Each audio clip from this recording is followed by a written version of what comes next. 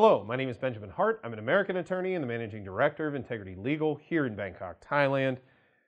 As the title of this video would suggest, maybe I'm being a little bit snarky, but my question is, do quality tourists grow on trees? And it's sort of me being a little bit snarky in this video, but I thought about this and making this video when I read this article from Hua Hin Today.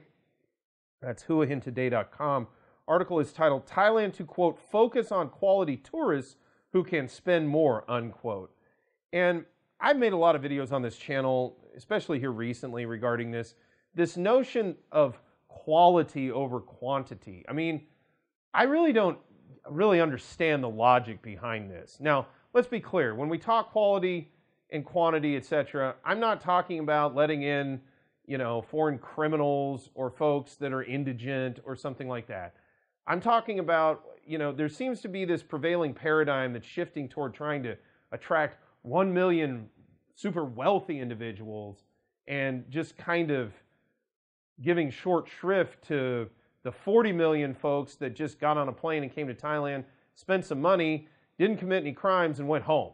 I don't understand why we're going for one over the other. To me, any tourist that comes here, with enough money to pay for themselves, pay their own way, who doesn't, commit a bunch of crime, and not even a bunch, doesn't commit any crimes or act in a criminal manner, and just comes to Thailand, spends some time here, spends some money here, has some fun, and leaves. I mean, why are we trying to look for anything other than that? I don't really get it, but okay. Let's go ahead and quote from this article. Again, Thailand to, quote, focus on quality tourists who can spend more, huahintoday.com, quoting directly, the post-pandemic recovery of Thailand's tourism sector will focus on quality rather than quantity, Deputy Prime Minister and Energy Minister Supathanapong Punmichao said earlier this week.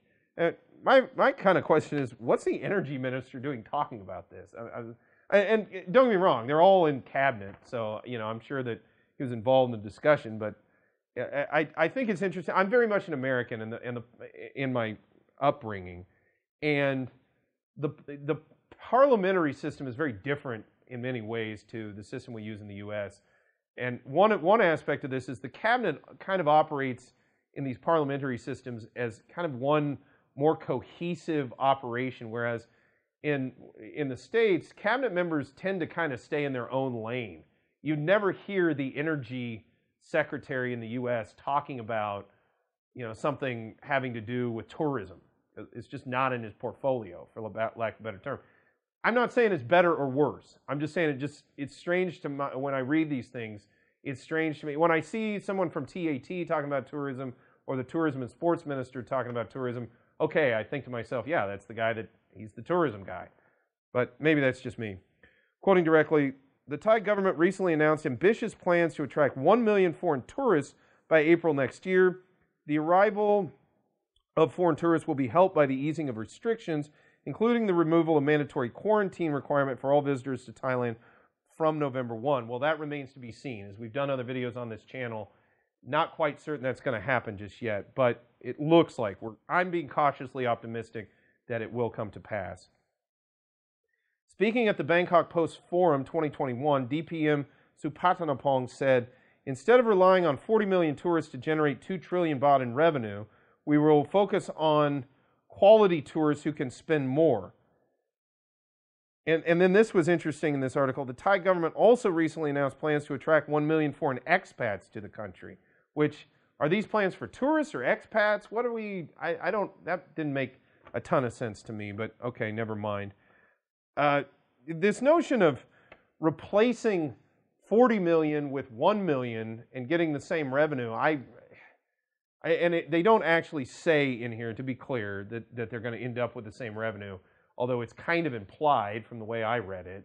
Now, again, and I kind of restate this, I just don't know why we need to discriminate against perfectly good quantity of folks that just want to come here and be tourists. And let me also be clear, a lot of people have corresponded with me and they think I'm kind of negative on Thailand. I'm really not. That's not the purpose of these videos.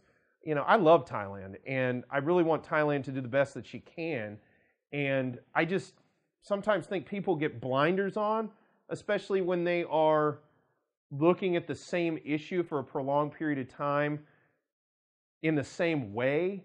And sometimes I think that folks can get into kind of an echo chamber where they're only talking to people that are thinking like them, and they're maybe losing sight of the forest for the trees, if you will.